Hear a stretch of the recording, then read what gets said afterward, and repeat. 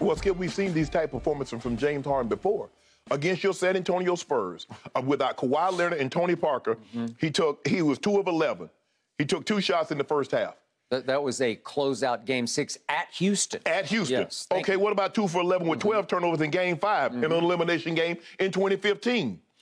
We've never seen a superstar of James Harden ilk have a bigger decline from regular season to postseason on a consistent basis. Now, we've seen superstars not come up big in the postseason compared to the regular season, but nothing like this on a consistent basis. He's never been the James Harden postseason like he's been James Harden the regular season, and he's had some epic regular seasons, 36 points a game, 34 points a game, 32 points a game in a season. But come playoff time, for whatever reason, he's never been that guy.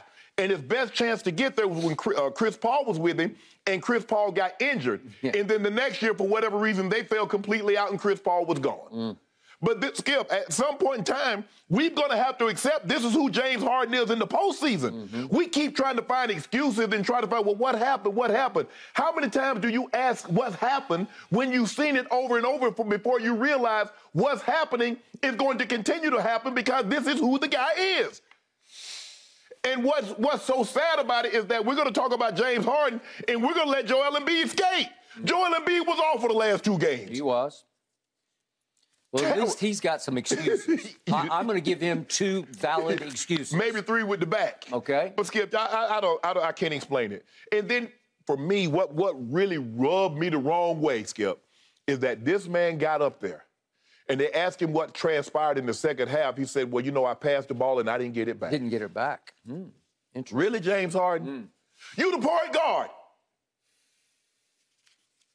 At some point in time, Skip, Tyrese Maxey was really, if you take Joel Embiid, Tyrese Maxey was their best player. You cannot win with Tyrese Maxey as your best player. He's a good player, and he's getting better and better by the year. But he was their best player. That can't happen. Tobias Harris, we're going to let him skate because James Harden was such a... I don't even think James was a disappointment. Because, Skip, you can't get disappointed if the expectations are, well, damn, we've seen James Harden do this before. Agreed. How you have expectations when you've seen the person do it? It seems to me you'd be more disappointed if the guy did something you didn't expect. This is who he is now, Skip. And at some point in time, James Harden gonna say, you know what? You've done it your way, James. With the access that you have. I saw James Harden is like, he's the top 5 with money. Endorsement, Skip, and salary. So he can have a full-time chef. He can have a full-time trainer if he so desires. At some point in time, when them rappers and entertainers you hanging with and they hanging out to 5 or 6, they can sleep all day. They get to do this till they're 50. Snoop still performing. 50, Snoop about to be 50. LL can get on the stage. I see a lot of these groups, Skip, these guys in their 50s and 60s. You realize, James Harden, as an athlete, you don't have that kind of shelf life? Bro, get your butt in the gym and stop hanging out in the clubs and stop trying to do it burn both ends of the candles. Because you see it, Skip, that's what happens. And I hate to say this, but he's almost like a guy like Iverson that did not take care of himself in the offseason and didn't train properly. And when it happens, Skip, when that snowball's on the hill and you push it, it's gone. And we see this thing, we've seen James Harden decline so quickly. I mean, that step back, he need to throw that thing in the trash. He can't get by people. I mean, he tried like 5 times to get by Oladipo. Even after Oladipo reached, he couldn't teach him. Skip, it was bad last night. And like I said, we're going to let some other guys off the hook because James Harden looked so trash last night. But Skip, I'm done with it. I thought this was going to be, Jay going to be motivated. Ooh. Skip, he looked so disinterested last night. Skip, I don't like to say people because it's a closeout game, and I don't want to put that tag on that man. But Skip, it's hard for someone to convince me that James Harden gave a damn about that game last night.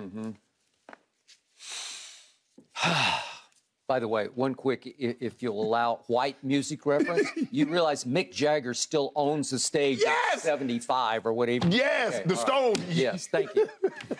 All right. Back to James Harden.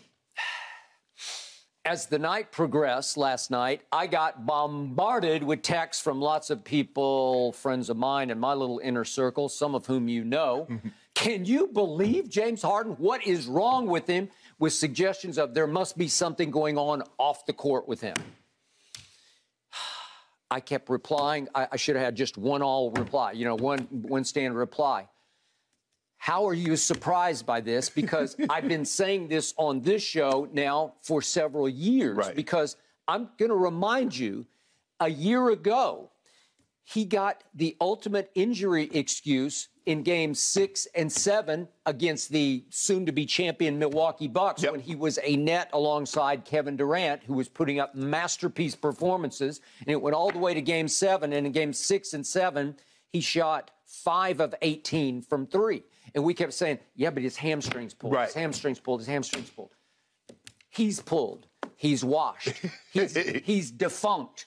He fell off the cliff. Right. And I'm going to have to call you on one point before we proceed. You did love this trade. I did. Okay. Because I said, Skip, you know how motivated old skinny James going to get? You know, now he looks like just another Jim Harden. He's just some guy named Jim. That's what he looks like to me. Because, but before I proceed, I just, one play stuck in my mind in my crawl last night where I just sat back and I said, that's it right there, washed. And it came with about 10 minutes left in the game, and they were about to be cooked anyway. But this is all, he gets the switch on to Bam. The ball goes back to him. That's the way. That's Oladipo. That's Oladipo right there sitting in the chair. I'm sorry. This is Oladipo. Yeah, that's Oladipo sitting in the chair on him. This is it. This is it. Bam got the ball. Yeah, Bam got the ball. Okay. He tried to go behind his back. And then he gets it was supposed to be a lob dunk, but he barely made it. But the point is, he's trying. He just can't get a step on him. Nope. There's no crossover step. There's no behind the back step. There's no this or that step. There was a time when you sat in that chair and I sat in this chair back in 2018, 2019, where we were rhapsodizing about James Harden has revolutionized basketball from the perimeter. We both agreed he was the most unstoppable perimeter weapon we had ever seen. Because what can you do? He steps back on you and just strokes the three like it's a free throw.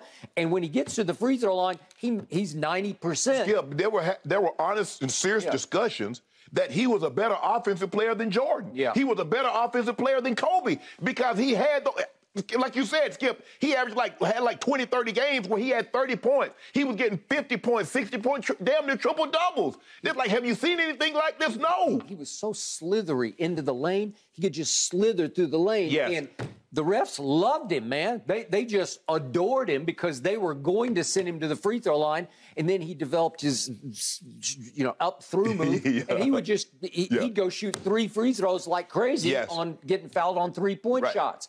It was a weapon unlike any we had seen, but it was a weapon without decorations, as in championship decorations, because it became clearer and clearer he was only regular season James. He was never postseason James. And the deeper they got into the postseason, the more likely it was he would just flat out shrink and disappear. And it became clear he just wanted no part of the postseason because he does not care about winning. He cares about winning MVP, and he did. In 2018, he won it. He cares about being ranked in the NBA's all-time top 75, and he is. And most people have him around 30 or so out of the 75. He's good to go. He cares about making huge money, and he has in his career. He has made huge money, and he will continue to make huge money.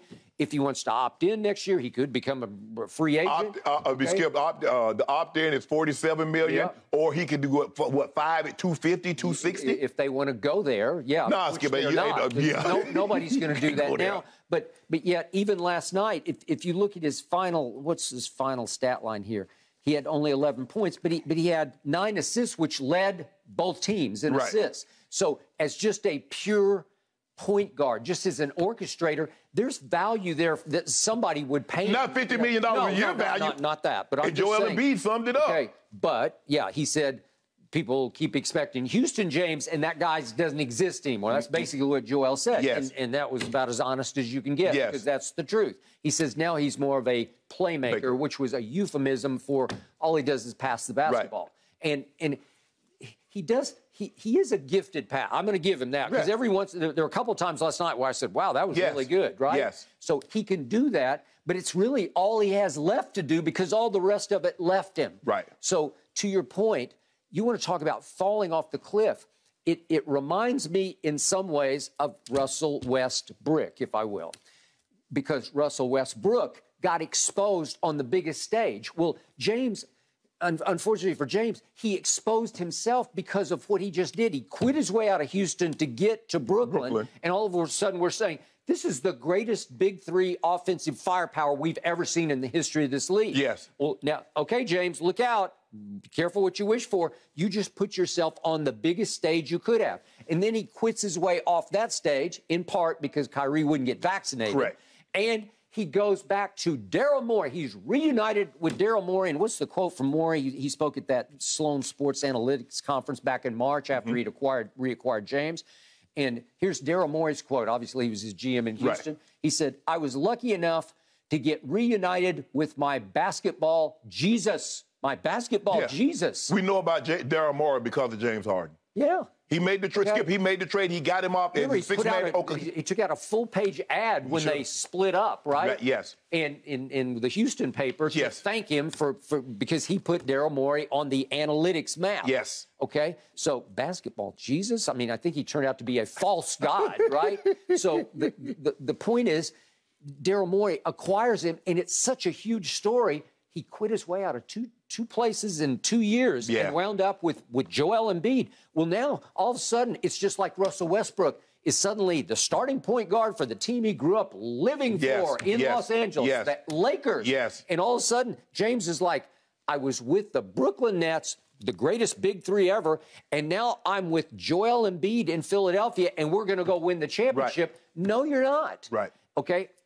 I did not like the trade at all because I don't trust him in the postseason. So in the end, that's all I care about is, what are you going to give me in the postseason? Well, I know what you're not going to give me because we don't have enough show to go back through all the flameouts. And it started back in 2015 because they got to a close. It was a game 5. The Warriors. It was Warriors. He set the all-time playoff record. He had 12 turnovers in one single basketball game. And that started... And he went 2 for 11 from the floor. Yeah, 2 for 11. And it just kept on keeping on. And then we get all the way up to his MVP year 2018 in the Western Conference Finals.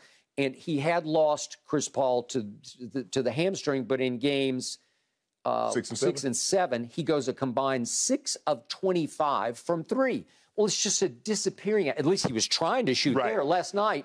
He's just hiding. In the second half, he's like, I don't want any part of this. I see what's happening. Yep. He's got high IQ, obviously. I don't have it. I just know I'm going to stay out of the way. So when he says the ball never came back to him, it's because he didn't want the ball to come back. And then he had the audacity. You remember Houston James? Houston James would go get the ball. He would. Oh, did he? Well, that's how he averaged whatever. 36 one year. 36? 34, 32. God, I can't tell you how many regular season games I watched against my then San Antonio Spurs, the dynastic Spurs.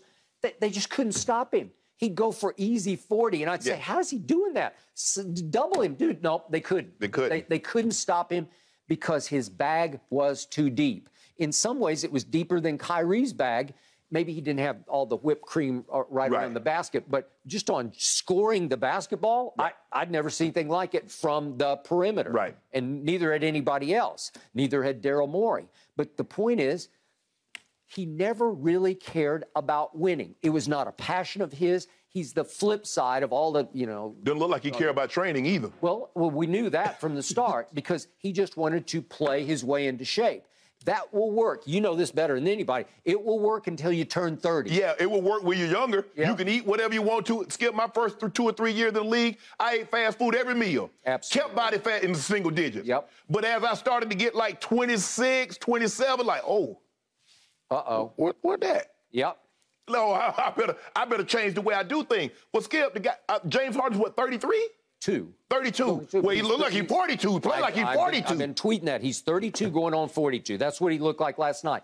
He didn't have the little pot belly. He sort of ran that off just by playing basketball. I don't know, Skip, but he's still looking like James Harden. Okay, all right. Well, that's fine, too. I'm with you. But it's just dissipation. It's off the floor. It's bad, Skip. He loves the nightlife. We know all the stories. And he does not live for basketball. he lives to love life. Okay, Skip, you want to do the nightlife. Well, what about train? What about if you train as hard as you party? Both. What if you ate? I mean, Skip, I understand they got 5-star chef in these places now. Yep. But bro, Skip, you're a professional athlete. Do you understand what's expected and required of you? Because like you said, once you quit your way out of one situation and you go to another situation, the magnifying glass is going to intensify. Yep. So we're going to be watching you in Brooklyn because you said you didn't have a chance to win in Houston. Now you go with Kyrie and KD. Okay, that situation, Kyrie, okay. Now you're like, no, I don't want to be here anymore. You go with Joel Embiid. At that point in time when you linked up with Joel Embiid, he was the clear MVP front runner. Mm-hmm. You were supposed to accentuate what was already there. Yep. And at no point in time were you better than Tyrese Maxey. Mm-mm. No, I kept saying, in fact, I kept tweeting this. It looks like Tyrese Maxey is more of a max player than James Harden is, right? Yes. They got a bunch of guys. Look, Joel Embiid is Joel Embiid. He's an MVP. He's going to be an MVP candidate. But Tobias Harris, that ain't no max player. James Harden, if they give him, Skip, this is the process. Now, think about it. The only piece of the process that's there is Joel Embiid. Markelle Fultz is gone. Ben Simmons is gone. And the guy the general manager that put the process in place, he's gone. Yep. So there is no more process. It's supposed to be complete. You're supposed to have been building something. Yep. I just don't know now, Skip. I thought they could do it. But I got them trade. You say the Lakers want to trade Plasker, they want to trade on LeBron. We'll trade you James Harden for LeBron James. Put LeBron with Joel Embiid. Put Braun with Joel Embiid. Well, you don't want James. Then you wouldn't. Yeah, I don't. Exactly. There you go. Yeah, you like that trade? I don't think the Lakers will do that. Why not? Look, Phil build around Russ and James. Even Phil would see James is washed. Although he would use the old term of washed up. Yeah. Somehow we lost the Can you imagine Braun and Joel? No, I would agree for 1 year that would work. I think LeBron's got one big year left in him. We got 2 big years. Okay, maybe 2. I might give you 2 if the way he keeps him. LeBron is the flip side in keeping himself fit to James. Correct. And the irony of this conversation is because I have spent so many nights in Philadelphia going to various games, basketball, football, baseball. He is the opposite of what those fans want. Oh, absolutely, totally. You could not get more polar opposite of what they would. All they ask is, come out and give me every last ounce you got. Care as much as we do. Yeah, care as much as we do, and he doesn't care. It doesn't matter to him. He's got his money, and he knows he's going to get a whole lot more money. Yep. He knows for a fact next year he's going to make $47.36 million. Right. That's a lot of money, man. Yeah. For even if he just plays one more year, you think he's losing his sleep over this? I'd take $1 million of that and get me a personal trainer and a chef. Well, there you go. That's what I would do. Okay. So in the end, we both have agreed all along somebody's going to have to pay for this, and it's going to be Doc Rivers. Yes. So he will go, and then I'm reading in USA Today this morning, there are whispers around the league that James Harden is not healthy. Baloney, he's not healthy. Are we going to do this again? Yeah. Is he just like going to be career-long, not healthy? Right. There's always something with him. I give Joel injury passes because he had a fractured orbital bone and he needs surgery on his thumb. Yeah, he's got a torn ligament. And he was dealing with a back injury towards the end of the season. He's always dealing with a back injury. Yeah. Okay? But his passion was nil last night because I think he's looking at James like, wait a minute, now I'm stuck with him? Well, Skip, here's the thing. You see a guy around the league and you see what he's doing, and you hear what he's doing, and now all of a sudden you get said player. He's like, okay, let me see. And? Let me see one of those 40-point. Let me see one of those 50-point performances that I heard so many in the ones you've gotten against us. And then you get said player. It's Skip, like you go to the Pro Bowl. You're like, okay, let me see what you got. We watching practice. We watching practice. I'm like, okay, let me see. Okay, I can see it. Yeah. He looking at James Harden like, I thought you was supposed to. Tyrese Maxey better than you. Yeah, Tyrese. And listen, Tyrese Maxey in the fourth quarter played his tail off. He was diving in the stands. Skip, you remember he tried to pass James Harden the ball, and the ball hit James Harden in the back. They scoop it up and go lay it up. And then James Harden get the ball stole, and then I think it's Bam. Bam gets it. James takes like 2 steps. No, I can't get it. Just like when you said he had the fast break, I think it was against Milwaukee, and he walks it out. It was like last night, Skip, he took two. Now, I'll get it next time. Like I said, Skip, I don't want to say somebody quit, but it's hard for me to come to his defense and say James Harden played his ass off last night. But the truth is, James quit a long time ago. That's the God's truth, really. It's not a game situation. It's a career situation. Yeah, well, Skip, once you start quitting, you know you'll quit again, right? Yeah. He quit in Houston now, and he quit. He quit in Brooklyn. He did. And it seemed like he quit on the Sixers last night. Yep. Last quick point on the positive side. I did pick the Heat to win it all because of Jimmy Butler. Yeah. You have never loved him in the regular season, and I keep telling you he turns into a postseason superstar. No question about it. Playoff Jimmy.